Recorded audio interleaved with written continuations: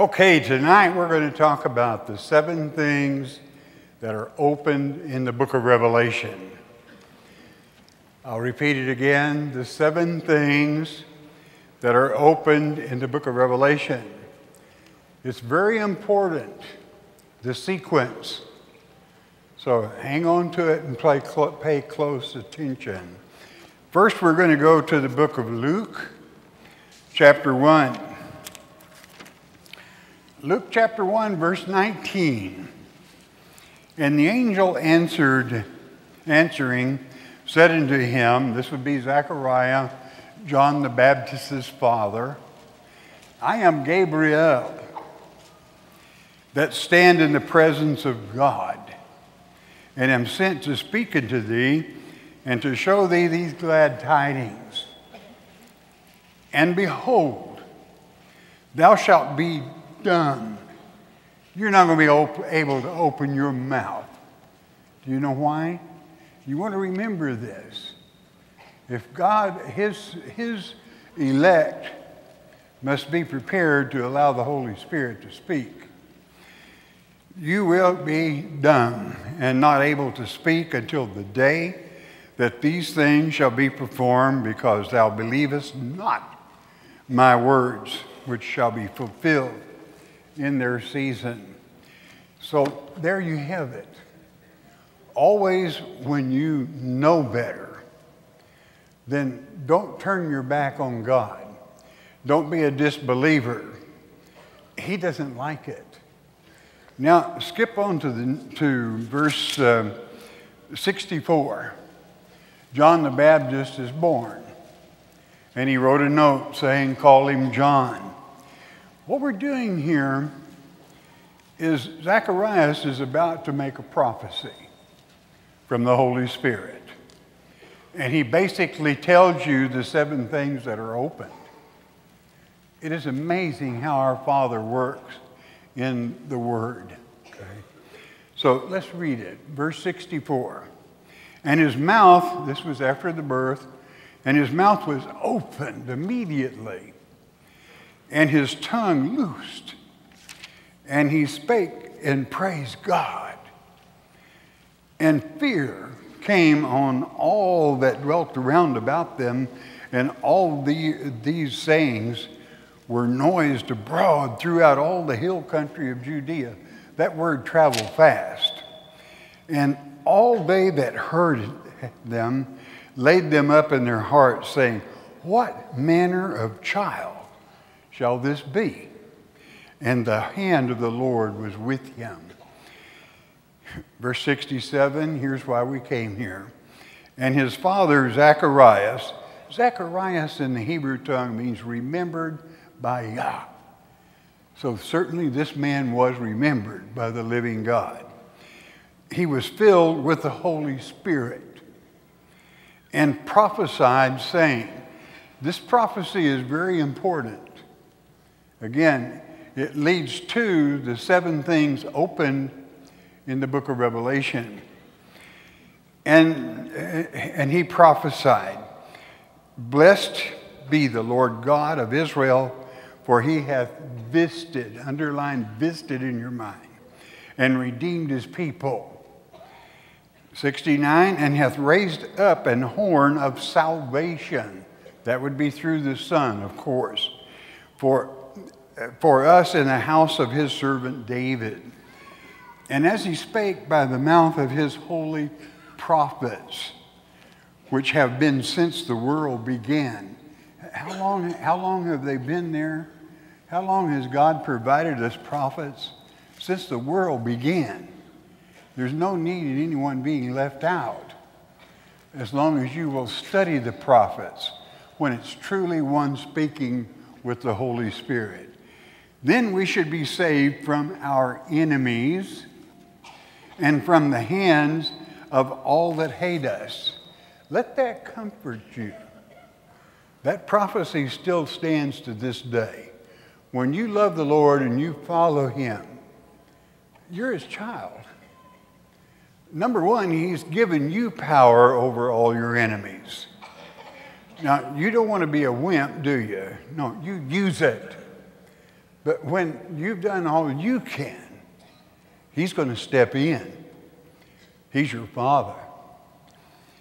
Verse 72, to perform the mercy promised to our fathers and to remember his holy covenant. That's to remember his contract. You should remember it. Who did he make it to? Verse 73, the oath which he swore to our father Abraham. What was that oath? That he would grant unto us that we, being delivered out of the hand of our enemies, might serve him without fear, in reverence and without fear. You don't have to worry about it. This is why, for a Christian, to doubt a promise of God is weak. Okay. If God makes the promise, you claim it. You live it. You talk to him and you expect it. Okay. In holiness and righteousness before him all the days of our life. And thou, child, shalt be called the prophet of the highest. And John the Baptist was. He was the last prophet before Christ. For thou shalt go before the face of the Lord to prepare his ways. And he did. He was that voice crying from the wilderness to give knowledge of salvation unto his people by the remission of their sins. Oh, he was good at it. They came from miles down to the ford on the Jordan to be baptized. Through the tender mercy of our God, whereby the dayspring from on high hath visited us. This word dayspring in the Hebrew is zamach, which means the branch. And that branch, of course, is the Lord Jesus Christ. And John the Baptist being the forerunner thereof to announce the coming. And how precious it is that his Father gave this prophecy even at once having refused to speak and believe. And he being a priest himself of the course of Abaya, he refused. And he was struck dumb because of it. Don't mess with God. Listen to him. Love him. Trust him. And you'll do just fine. To give light to them that sit in darkness and in the shadow of death, to guide our feet into the way of peace. Now the 7 things that are opened in the book of Revelation and the sequence in which they come is very important to you. It lets you know what God wants you to have foremost on your mind. The word revelation itself means to open. It means to unveil. You're supposed to understand the book of Revelation. So let's add this stepping stone of the 7 things open, the sequence, and their importance. Go with me to Revelation chapter 4, verse 1. Revelation chapter 4, verse 1. And you're fortunate tonight. We're going to stay in the book of Revelation now. You're home there, okay? We're going to open it up. All right. Let's go to the first opening. What was it? Chapter 4, verse 1, Revelation. After this I looked, and behold, a door was opened in heaven. And the first voice which I heard was as it were of a thunder talking with me. That's the voice of God, which said, come up hither, and I will show thee things which must be hereafter. That's what we're interested in. That door was opened, and John was told to walk in. Why? To show us things that will happen before that day of the Lord. If you go to Revelation chapter 1, verse 10, you find out that this happens on the day of the Lord, which means the millennium, 1,000-year period. He said, I'm going to tell you what's going to transpire, so you're not anxious about it. Verse 2, and immediately I was in the Spirit, and behold, a throne was set in heaven, and one sat on the throne. Verse 3, and he that sat was to look upon like a jasper or a sordine or a stone, and there was a rainbow round about the throne, in sight like unto an emerald. It was the real thing. It wasn't the fake imitation that later will come. This was your Father, and the very Shekinah glory, that ring, that throne, that brought forth the fact, this is our Father. Verse 4, and round about the throne were 24 seats, and upon the seats I saw 24 elders sitting, clothed in white raiment, and they had on their heads crowns of gold. Those are the same 24 that prophesied in the lecture today, this morning early. And out of the throne proceeded lightnings and thunderings and voices. And there were 7 lamps of fire burning before the throne, which are the 7 spirits of God. If you want to know what those spirits are, it's a little takes away from it, but not necessarily. You'll find them in chapter 5, verse 12. The 7 spirits of God, saying with a loud voice, worthy is the Lamb that was slain to receive power, 1, and riches, 2, wisdom, 3, strength, 4, honor, 5, glory, 6, and blessings, of course, 7. Now go with me to chapter 6, verse 1. I want you to stop and think a moment. He has opened the door to heaven. What is the first thing he's going to tell us? Would you say the first thing is probably one of the most important? Absolutely. Naturally.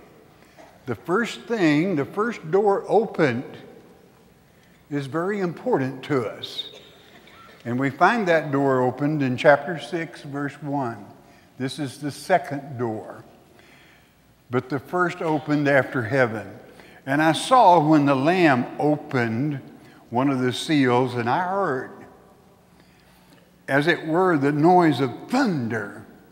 And one of the 4 beasts, the living creatures, saying, come and see. I want you to look at this. I want you to absorb it. And I saw, and behold, a white horse, and he that sat on him had a bow, and a crown was given unto him, and he went forth conquering and to conquer.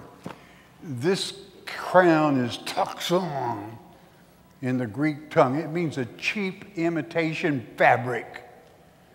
It's the Antichrist. So now think a moment in sequence. What is the most important thing the Father wanted you to know in the opening series? The Antichrist is coming. And he's going to be riding on a white horse, but didn't we understand Christ would also? That's why he's the Antichrist. And that's why it is ever important that you know and understand that God put it number 2, the first after opening the door to heaven, that you know who this one was and from whence he would come. Now, what would number 3 be? Well, I don't know. Let's go to chapter 9, verse 2, and we'll find out. Chapter 9. Let's read verse 1 first. And the 5th angel sounded, and I saw a star fall from heaven onto the earth, and to him was given the key to the bottomless pit. What was opened third? And he opened the bottomless pit, and there arose a smoke out of the pit as the smoke of a great furnace. And the sun and the air were darkened by reason of the smoke of the pit. So what was this third one? Again, it's the coming of the Antichrist. He does not wish you to be deceived. He's jealous. He loves you. And he doesn't want you hanging around with a fake. He wants you to be brighter than that. He wants you to be touched by the Holy Spirit, that you can recognize a phony when you see one. Because, beloved, there are a lot of phonies in this world. Verse 3, and there came out of the smoke locusts upon the earth, and unto them was given power as the scorpions of the earth have power. Verse 4, listen carefully. What does he do about his children? And it was commanded them that they should not hurt the grass of the earth, but wait, that's what locusts eat. Neither any green thing, neither any tree, but only those men which have not the seal of God in their foreheads. Why? He's not going to let them touch you. Why? Because you have the seal of God in your forehead. You understand the openings in heaven. You understand what it is God would have you know with understanding. The importance and the sequence of events whereby you're not deceived. And verse 5, and to them it was given that they should not kill them, but that they should be tormented 5 months, and their torment was as the torment of a scorpion when he striketh a man. You all know what that means. Turns your backbone to mush. Verse 6, and in those days shall men seek death and shall not find it, shall desire to die, and death shall flee from them. You know, you might say, well, why would someone seek death? How would you like to be a church member that sit on a church pew all your life, loving the Lord, but never being really taught the Word? I mean, you're genuine, you love Him. And then to find out that you've been in the sack with Satan, the Antichrist, that you turned your back on the one you really love, the Lord Jesus Christ. You're too ashamed to face Him. And you would pray for death because you would be too ashamed to walk in the presence of this Holy One. Verse 7, and the shapes of the locusts were like unto horses prepared unto battle, and on their heads were as it were crowns like gold. Those crowns are turbans, as you well know. And their faces were as the faces of men. Well, how could that be? Because they were men. The men of the world. But Antichrist will use whomever he can. And boy, has he got a lot of people for religious reasons that do things that are straight out of the pits of hell. As children blowing themselves up. Things that's totally out of the realm of reason, of love, of God. But there you have it. Antichrist will use whomever he chooses. Remember the sequence. That was number 3.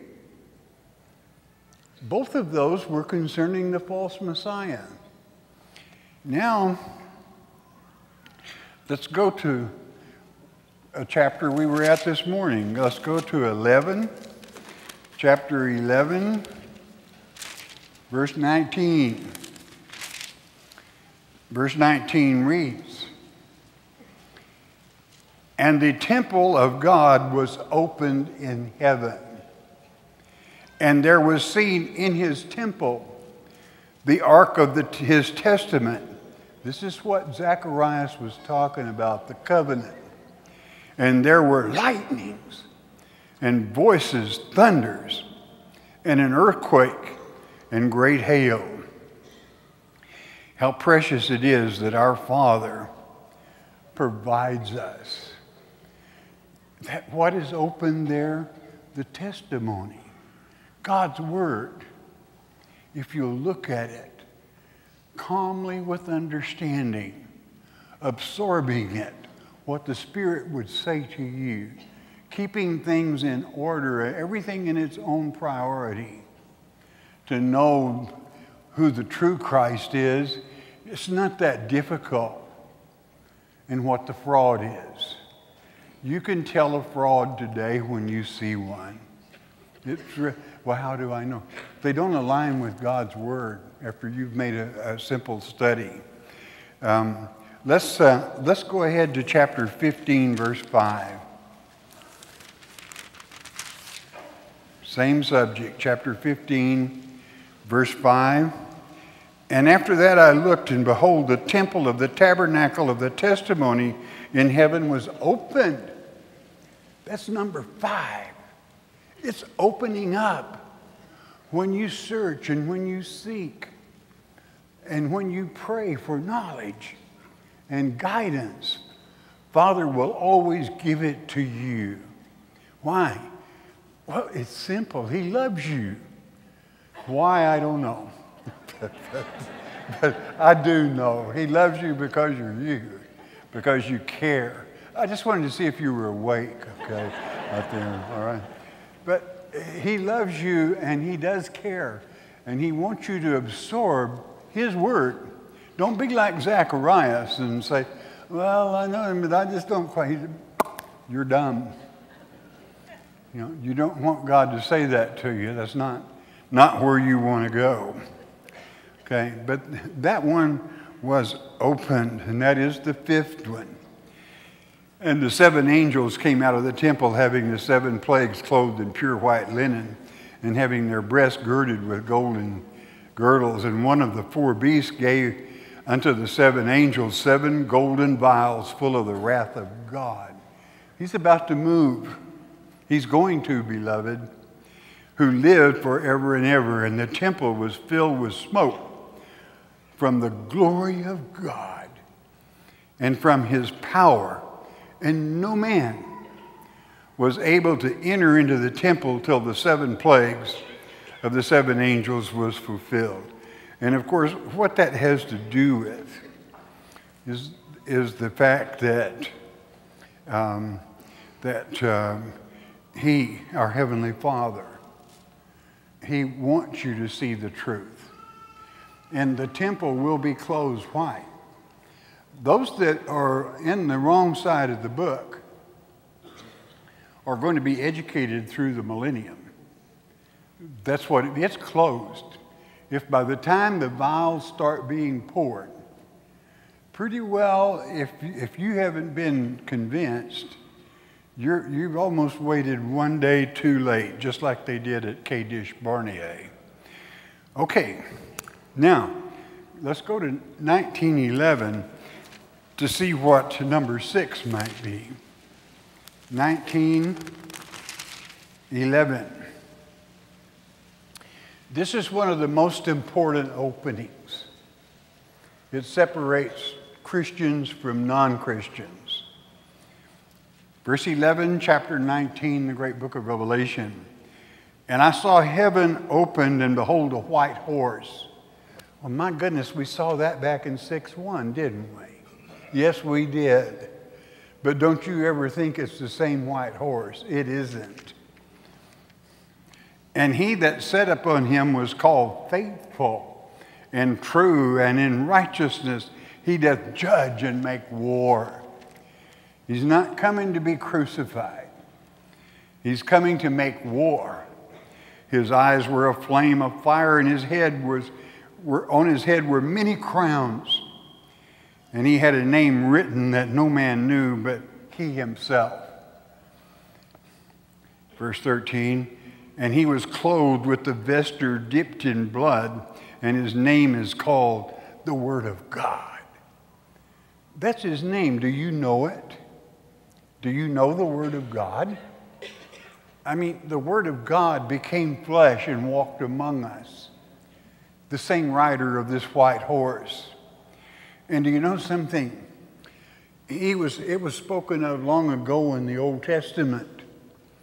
In Zechariah chapter 9:9, it says he's going to come riding lowly on an ass, or the colt of an ass.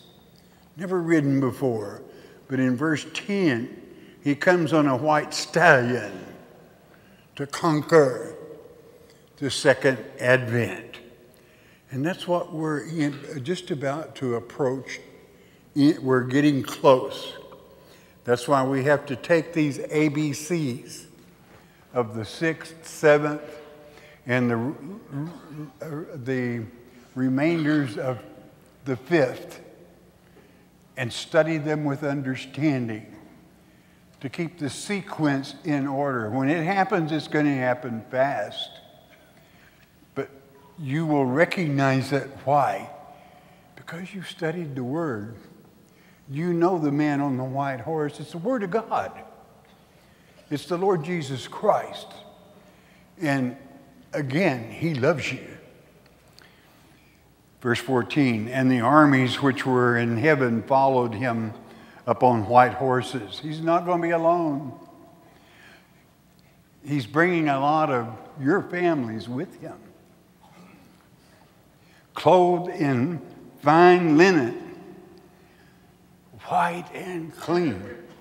They're pure, and they're ready to cleanse this earth, to assist God's saints in doing that, the elect that are here. And out of His mouth goeth a sharp sword, and with it He should smite the nations, and He shall rule them with a rod of iron, and as He treadeth the winepress of the furiousness and wrath of Almighty God. And He hath on His vesture and on His thigh a name written, King of Kings and Lord of Lords. That's who He is.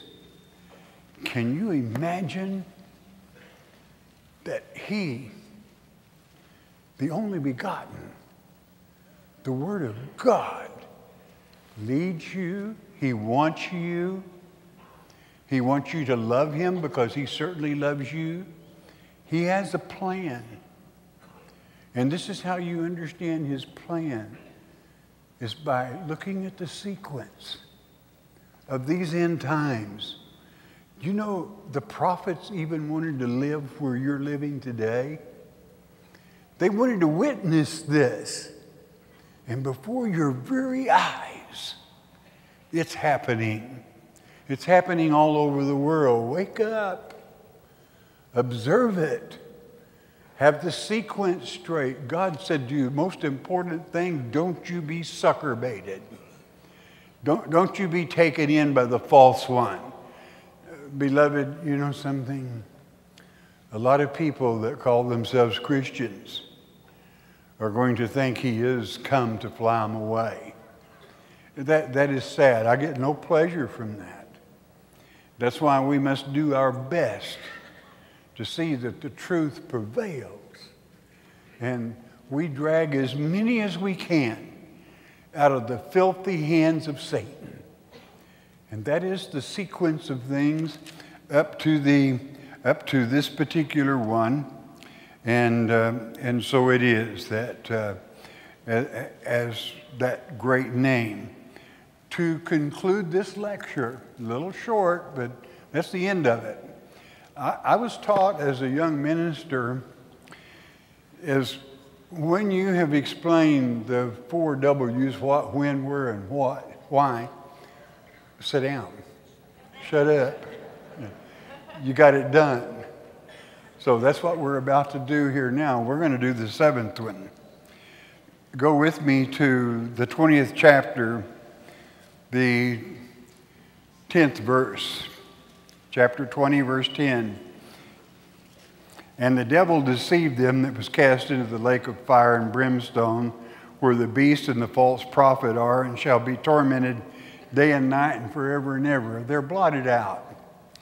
And I saw a great white throne, and Him that sat on it, from whose face the earth and the heaven fled away, and there was found no place for them. Time ends. And here comes your 7th. Okay. The 7th opening in the book of Revelation. And I saw the dead, small and great, stand before God. And the books were opened. And another book was opened, which is the book of life. And the dead were judged out of those things which were written in the books according to their works. Not their faith, their works. Do you know, after him going overboard to warn you about the false Christ, if your works are to worship him, do you think he wants you? Do you think Christ would want you? Not under those conditions, not at all. He wants you to be true to him. It's not that difficult. He lets you know who the enemy is. Don't mess around with the enemy. You'll always lose if you do. Stay true to your Heavenly Father. Those books, wouldn't it be wonderful? But they gang up on me and there I am in the book. No, God is fair. What's in that book, you did it. It's all your baby, okay? And that's why you sure want to repent when you mess up. Otherwise, it's in the book. And that's the last thing to be opened. And what good news that's going to be for some and what sad news for others. The dead, God is not the God of the dead. The dead are those that have not overcome. You're living. You have eternal life. You're in the book and you have rewards there. Not in something negative. It's Judgment Day. The books are opened and there's your name. One that would never bow a knee to Baal.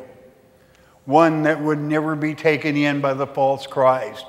Because you knew the sequence of openings in the book of the unveiling, the book of Revelation.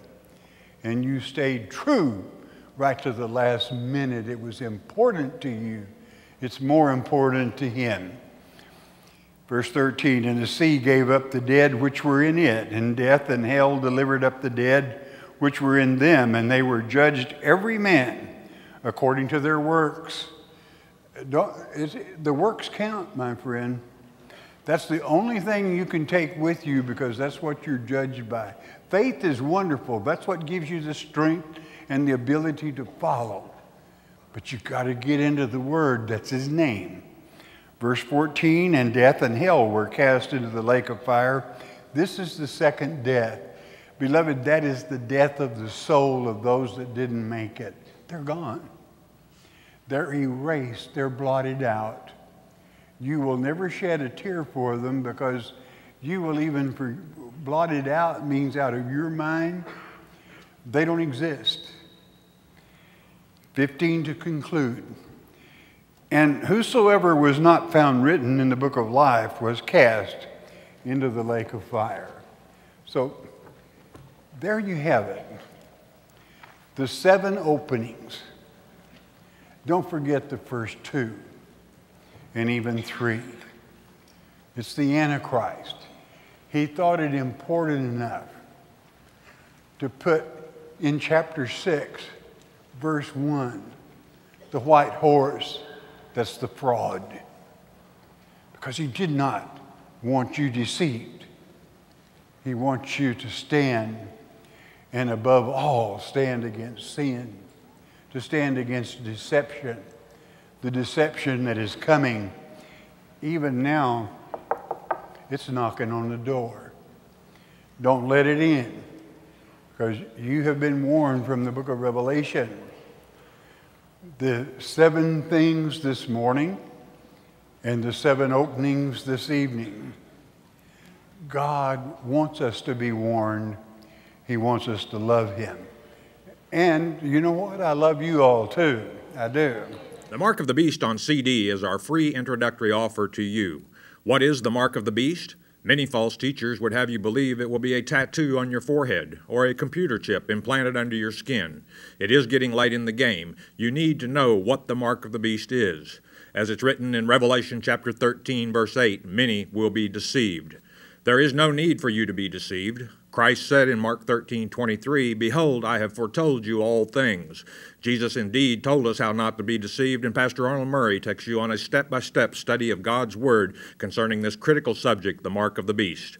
The telephone call is free. The CD is free. We don't even ask for the shipping and handling. It is free as well. All you need to do is call 800-643-4645 to request your one-time, one-per-household copy of The Mark of the Beast. You may also request your free CD by mailing your request to Shepherd's Chapel, Post Office Box 416, Gravette, Arkansas 72736. Don't be deceived by Satan. Where in the Bible can I find, if you have seen me, you have seen the Father? Well, we just finished the book of John, and you'll find it in the 14th chapter, where Christ was talking to the disciples, not the multitude, and he told them, if you've seen me, you've seen the Father. Why? Isaiah chapter 7, verse 14, a virgin shall conceive, bear a child, and you will name him Emmanuel, being interpreted God with us.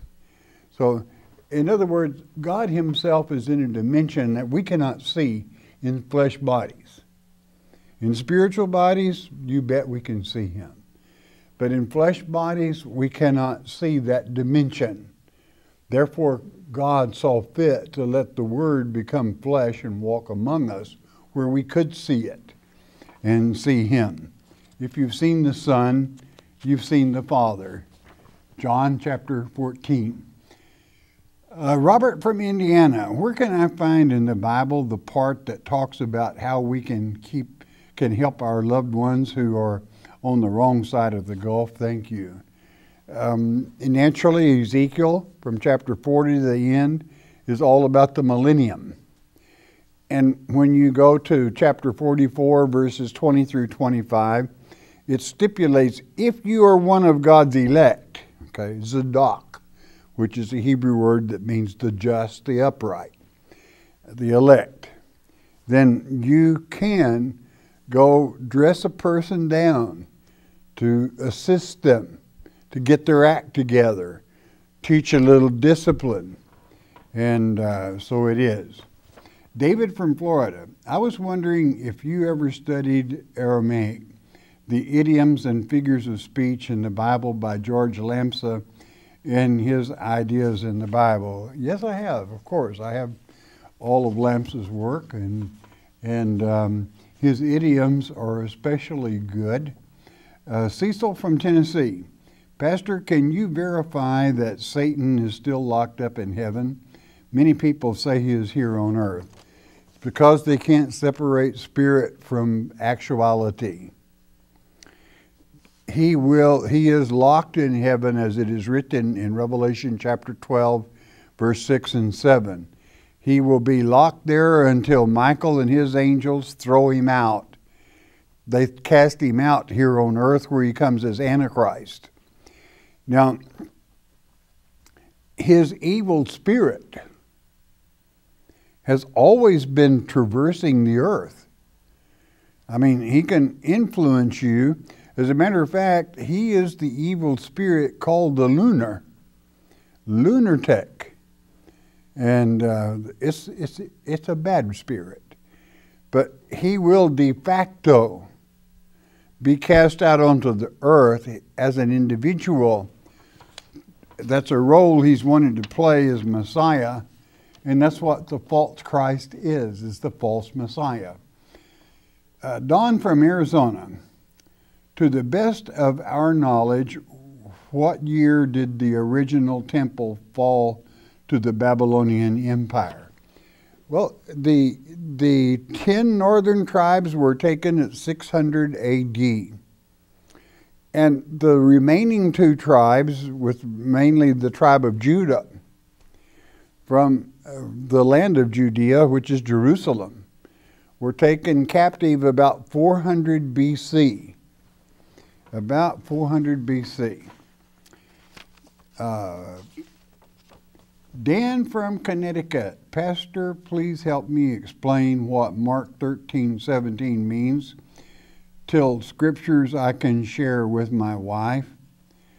Well, you picked a scripture that is very important. You know, in Mark 13, you are given all 7 signs of the 7 seals, 7 trumps, and the 7 vials as they come to pass in chronological order. And his main point then is in the 17th verse, when he said, when you see the abomination of desolation standing where it ought not, then your main scripture to document that is to go back to Daniel chapter 9, verse 27, where it shows Antichrist on earth, that he prevents Holy Communion being taken. Why? He wants it to himself. And people that are ignorant will drink communion to him rather than to the true Christ. That will be shut off in the middle of the week. But then in the Hebrew, it's very specific. It is not desolation. It is desolator. Shun is a condition. Tor is an entity. And that entity is Satan cast out on earth. Daniel 9:27. Rhonda, from Michigan, what scripture in the Bible does it talk about Easter? Well, the translation is in Acts chapter 12, verse 4. But you won't find it in the manuscripts. The word Ishtar is nowhere in God's word other than as a pagan goddess. But the word Easter, as it's used in Acts 12, in the manuscripts, the word is Paschal, which is Greek for Passover. Christ became our Passover. That's why you will never hear Shepherd's Chapel celebrating Ishtar. That's a pagan holiday. But we'll celebrate Passover. Why? 1 Corinthians chapter 5, verse 7 and 8, Christ became our Passover. It doesn't get any better than that. Because if you love the Lord, just as in time of old, if you had the blood of the Lamb on the doorpost, the death angel had to pass over you. And if you have the blood of Christ through your partaking of Holy Communion, that same death angel must pass over you today, and you can walk right into the Holy of Holies and enjoy eternal life. Gail from Virginia, assuming we are still alive, question, will we be here when the two witnesses come or are already with God in our spiritual bodies? Well, we will. Those that are still alive naturally are going to see the two witnesses. They will be here. They come to God's elect. They guide, they direct, and as you read in Revelation chapter 11, they do some pretty awesome things. Why? Because they have the power of God with them to document that Satan is a fraud, that the spurious Messiah is exactly that, a fake. And so it is. Question from, this would be from who? Let's see, I've got a name here somewhere, I'll bet you. Chelsea. I'm 9 years old. Well, bless you. Me and my mama and papa watch you, and it's you are amazing, and God bless you and Dennis Murray. Well, thank you. I appreciate that. We all do, okay? Let's see what your question is. What does the word Sheila mean? How do you pronounce the word? It is Sheila. And it is a musical term if you're applying it to the Psalms. And the musical term means pause or stop the music. What it does, God will ask a question or make a statement, and then he will pause you. That means stop, meditate, think on that. And then he gives you the answer following the Selah. The answer is always there, and God is always complete. It's a precious way of teaching. And thank you for enjoying studying. This would be Glenn from Ohio. Question, when Christ told the apostles to wait 10 days for the Comforter, was the world without his Holy Spirit for that 10 days? And do you think this is in connection between the 10 days of tribulation the elect go through at the time instead of Christ, meaning Revelation chapter 2, verse 9? There's something to think about. There is a 10-day period there. And certainly their orders were wait. When you are given orders to wait, that teaches patience. Why? Well, God said it. If God says wait, if Christ says wait, you wait.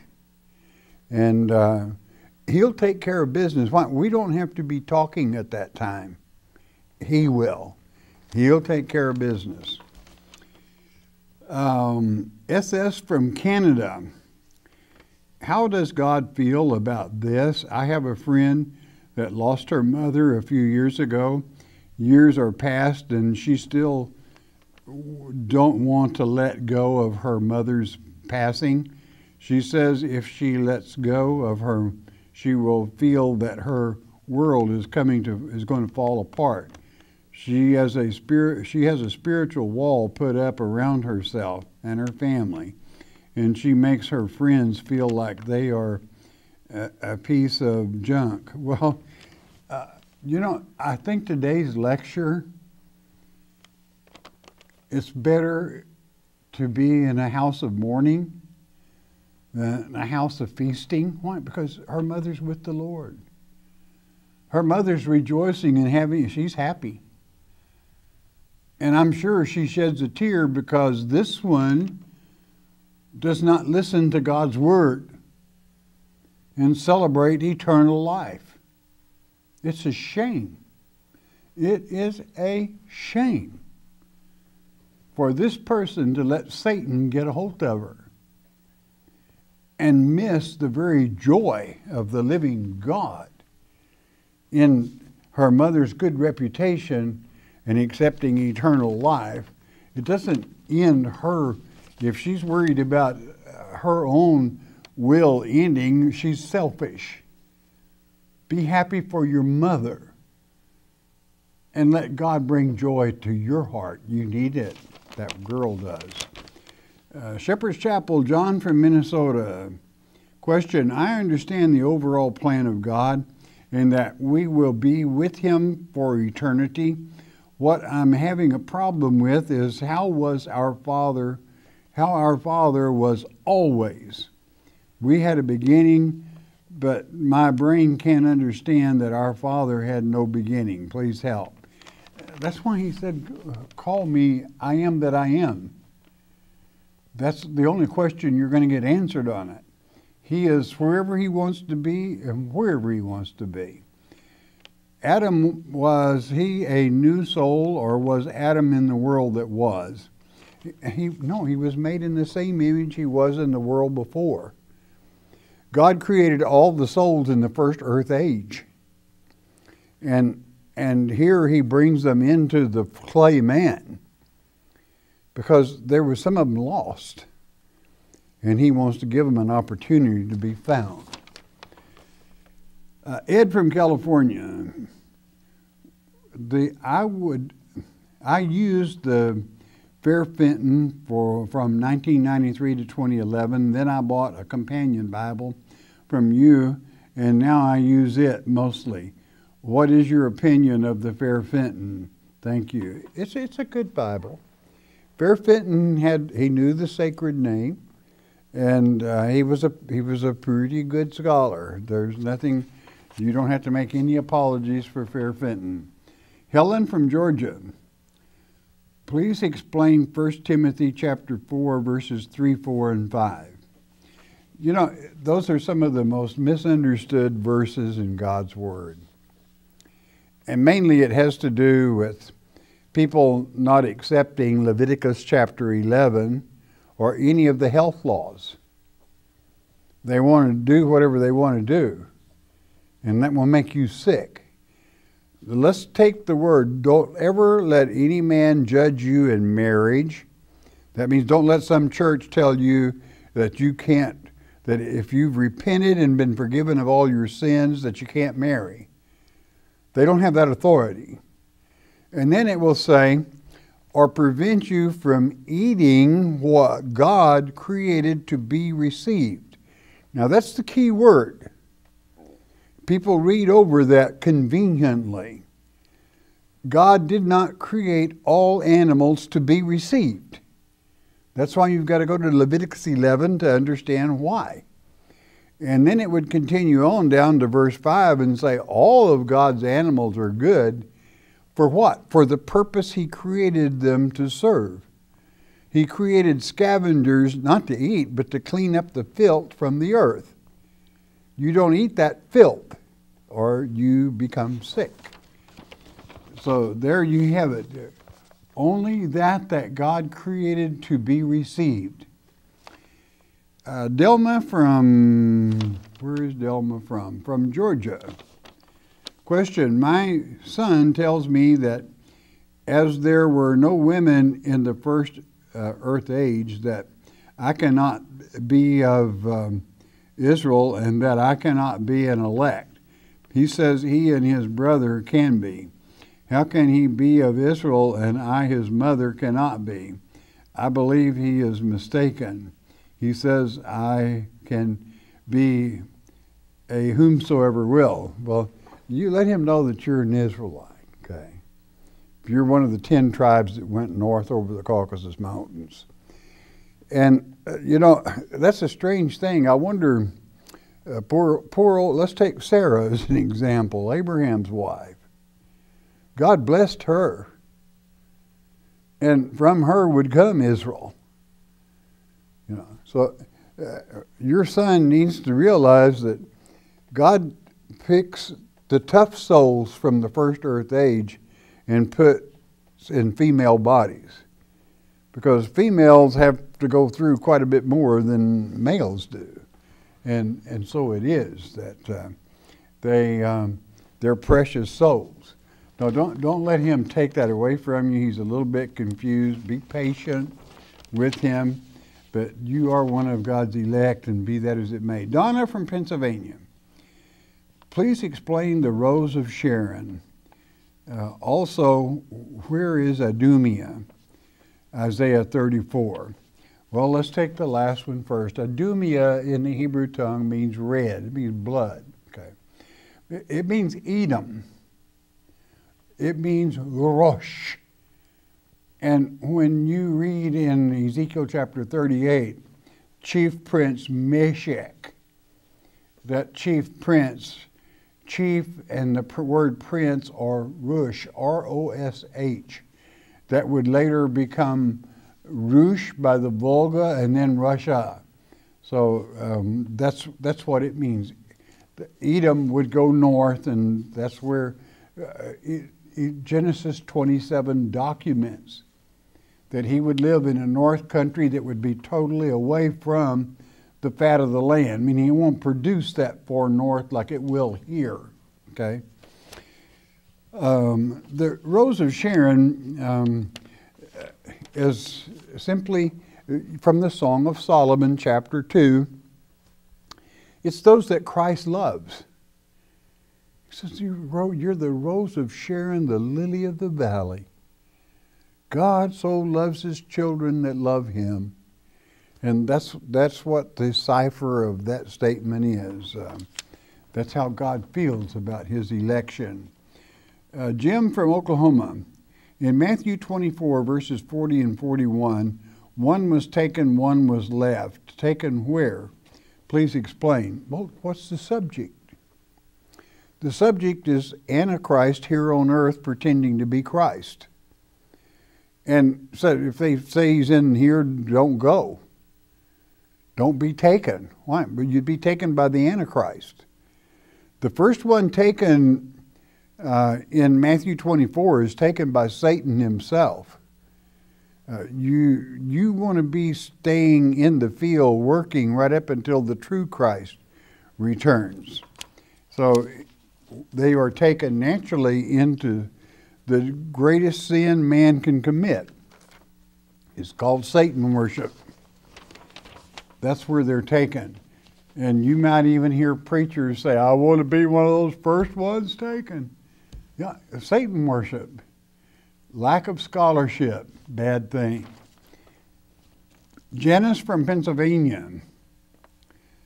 My son and 2 grandsons are Marines. I am proud of them, and they know that God stands beside them to guide and to love them. Well, fantastic. Salute to your offspring there. How long does it take to understand God's letter the way you do? Well, I've been at it for a lot of years, but also God gives gifts, okay? So don't worry about it. As long as you've got the general plan, that's what is necessary. Marshall from Virginia. I'm a little confused about the taking away of the daily sacrifice and place there the abomination of desolation.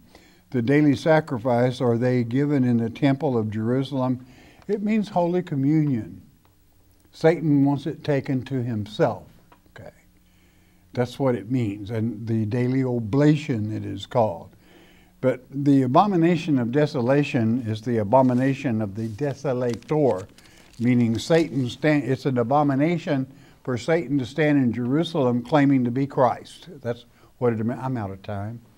I love you all because you enjoy studying our Father's Word. Most of all, God loves you for it, makes His day when you read the letter that He has sent to you. And when you make His day, boy, is He going to make yours. You can count on it. We're brought to you by your tithes and offerings. If we have helped you, you help us keep coming to you. Once you do that, you bless God. He will always bless you. Most important, though, you listen to me, listen good. You stay in His Word. Every day in His Word is a good day, even with trouble. You know why? Because Jesus, Yeshua, is the living Word. Hearing God's Word with understanding will change your life. We hope you have enjoyed studying God's Word here on the Shepherd's Chapel Family Bible Study Hour with Pastor Arnold Murray. If you would like to receive more information concerning Shepherd's Chapel, you may request our free introductory offer. Our introductory offer contains the Mark of the Beast audio tape, our monthly newsletter with a written Bible study, a tape catalog, and a list of written reference works available through Shepherd's Chapel. To request our free introductory offer by telephone, call 800-643-4645 24 hours a day. You may also request our introductory offer by writing to Shepherd's Chapel, Post Office Box 416, Gravette, Arkansas 72736. Once again, that's Shepherd's Chapel, Post Office Box 416, Gravette, Arkansas 72736. We invite you to join us for the next in-depth Bible study each weekday at this same time. Thank you for watching today's program, and God bless you.